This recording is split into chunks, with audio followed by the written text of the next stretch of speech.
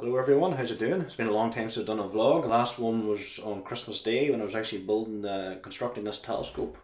So it's been a while. I've posted a few videos on the channel. Weather's not so good at the moment, so I thought I'd do a quick vlog about something that may help people who are interested in this telescope in particular. I want to talk about Finderscopes. So these are the two scopes at the minute in the office here. The one here, that's my Schmidt-Cassegrain design. That's a Meade LX10 Schmidt-Cassegrain telescope. That's a compound telescope made of mirrors and lenses, where the light system gets folded up inside several times. You get a long telescope in a short package, so it's a good general purpose telescope. This is different design. This is an Newtonian reflector, designed by Isaac Newton and popularised to great effect by astronomer John Dobson. You can actually build these yourself from Meade if you know what you're doing. So these are the two main types. So the reflector, this is the new one. But I'll get to the point of what I'm talking about first before I show you what's going on here. If you're kind of new to this stuff, every telescope comes with a Finderscope. A Finderscope is a device that attaches to the top of the main instrument, and it helps you locate your target in the sky, whether it be a star, a bright star, or planet, whatever, an area of the sky where it might be a deep sky object. Most of the Finderscopes, well, they come in two different types. They come as an optical viewfinder or a reflex sight. And an optical viewfinder actually looks like a miniature telescope. You'll often see them on top of telescopes, like a smaller tube. When you look through that smaller telescope, that viewfinder, there's a crosshair on it that you can project against the stars, and you can see where you're aiming. So you line your Finderscope up with your main telescope. Pretty easy to do with some thumb screws and things like that. And you do that during the daytime or during twilight. Say you pick a bright object on the horizon, or an obvious object on the horizon, maybe like a distant tree or telegraph pole or chimney miles away. Line your Finderscope on that. Look for your eyepiece. If you can get the object centered in your eyepiece, adjust your Finderscope so that the crosshairs are on it, then your telescope is aligned with the Finderscope. So the next time you go out under the stars, you'll be able to look at, say, Capella, and Capella should be in the low power eyepiece, your field of view. The other type of telescope is, a Finderscope, is a reflex sight. A reflex sight is a one magnification device. The optical viewfinders tend to be 8 magnification, anywhere from 5 to 8, sometimes rarely 10. They're almost like a single binocular. So there's some magnification involved, which is really cool. But the reflex sights are 1 magnification, so they're just the same as the naked eye. But they differ in that they don't have an optical system set up. They just have perhaps a plate mounted with a red laser sight on it. It's not so much a laser sight, it's more of a red dot. The red dot is projected onto the glass plate, and just like before, you align it with the stars with the main telescope, and it helps you find objects. I personally prefer the reflex sights myself from years of using them. As you can see in my old telescope here, I don't even have any Finderscope on it. I actually use it without a Finderscope, just lining it up, and I have a pretty good success rate with it, but eventually I would like to get something on it. But to the point of this video, I'm going to switch the camera now away from me and show you what I'm talking about here. Okay, so this is the Meade Lightbridge 10-inch Dobsonian reflector, the truss tube Dobsonian reflector from Meade Instruments, which I got for Christmas. And of course it came with a reflex sight, not an optical viewfinder, but a reflex viewfinder. And this is it here. So I'm going to lift this up to show you. This is the one that came packaged with the telescope. Looks pretty cool, doesn't it? I have to say, first of all, this is not made by Meade. This is a different company, but it comes supplied with the instrument.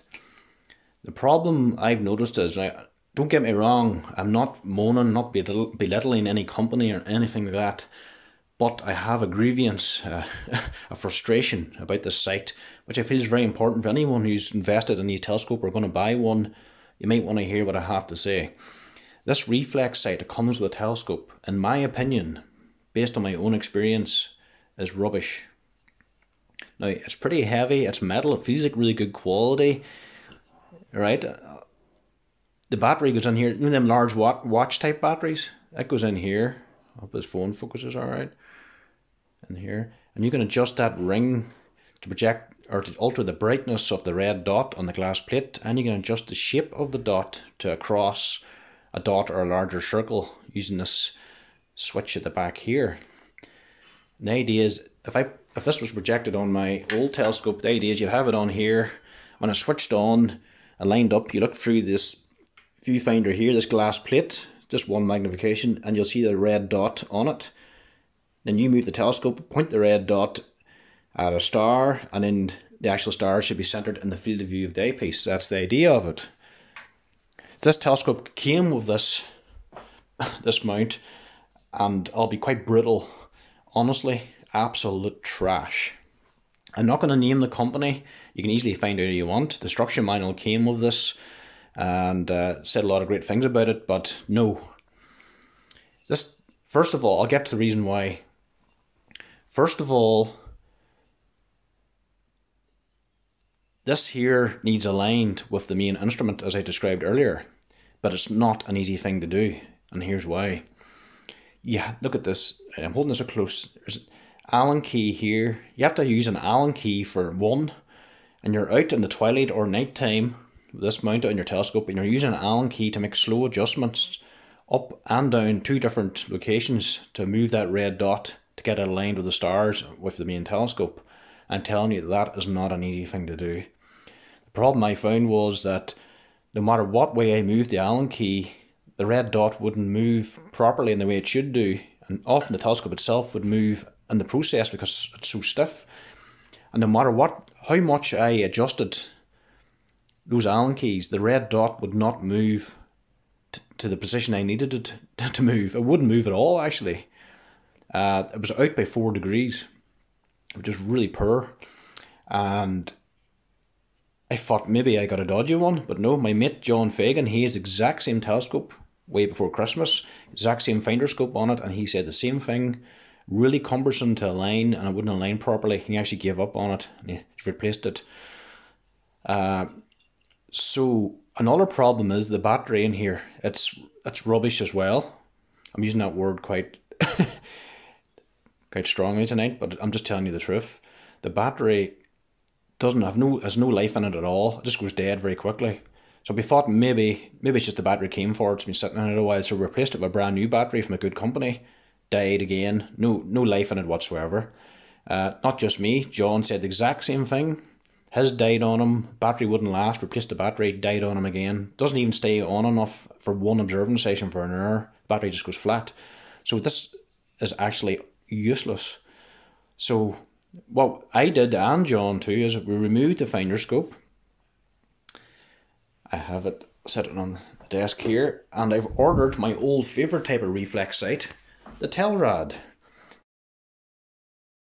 And this is what I recommend you get if you're interested in a reflex sight for any telescope, or if you own this telescope and you want to replace that crappy finder, get this. This is the Telrad reflex sight. I used to use these years ago all the time. I had one on the 8-inch, I had one on my 16-inch Dobsonian. They are incredible. Far easier to use, far more reliable. So I'm going to show you a close-up of it. So what it does, it comes in a plate here with like a sticky adhesive strips on it. And you just stick it onto the telescope and it holds the plate in position. And using these 2 screws here, you can quickly just unscrew these here and just lift the whole unit out and put it on another telescope if you want, or just take it off for storage. It's very quick and easy to put on and attach, very easy. Honestly, it's fantastic. And also, it's powered just by 2 AA batteries. And I know from experience from using these years ago, I've used this reflex sight for a year and the battery never went dead on it. Isn't that incredible? And that's consistent with any Telrad I've owned. And then you get to the easy part. You turn it on here with the switch. I'm going to put it to maximum brightness. I don't know if you see it. Usually you need a dark sky to see it. You know what? Turn off this light. It might help.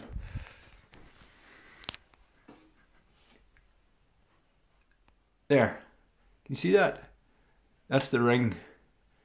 The large outer ring is 4 degrees. The inner ring is 2 degrees. And the smaller ring is half a degree or 30 arc minutes. So that's your 3 scales there. So I'll turn this light back on again.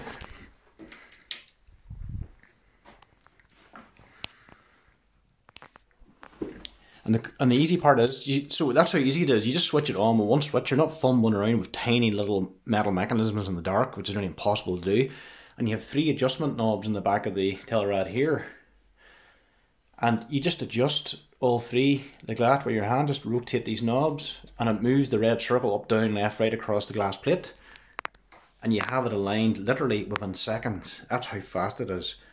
So if I center a bright star in the eyepiece here, say Sirius, which is the brightest star in the night sky in the winter time at the minute, low in the southeast.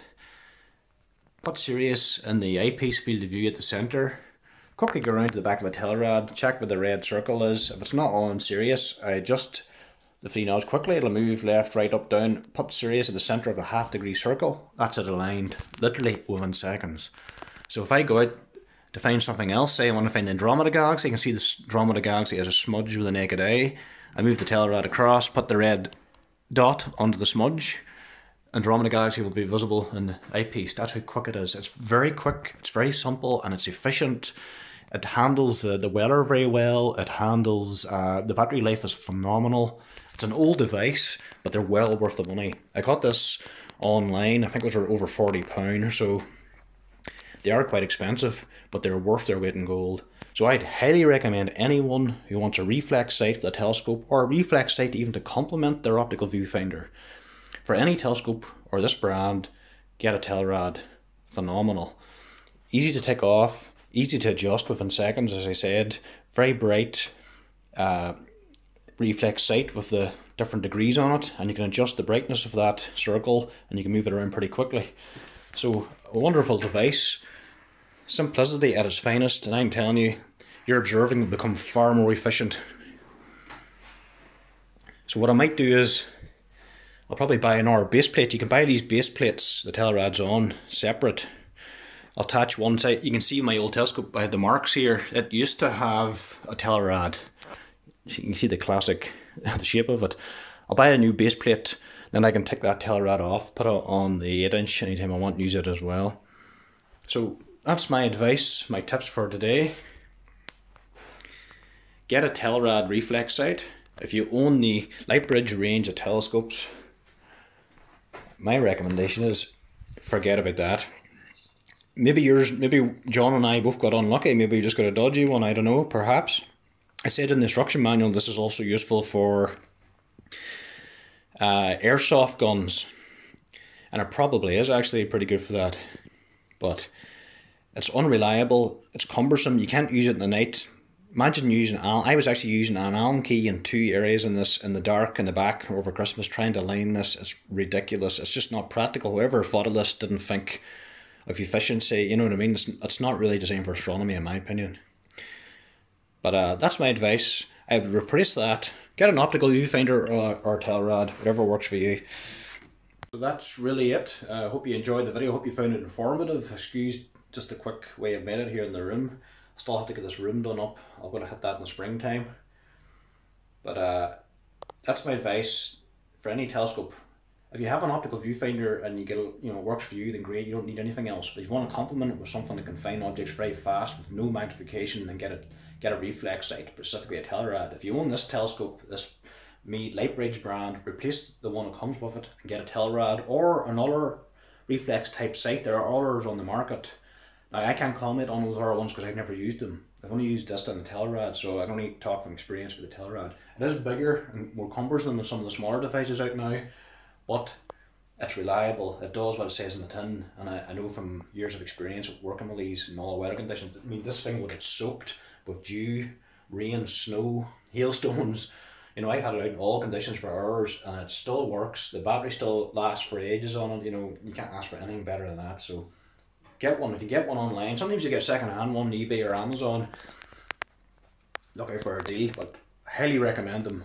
I really, really do. So that's pretty much it.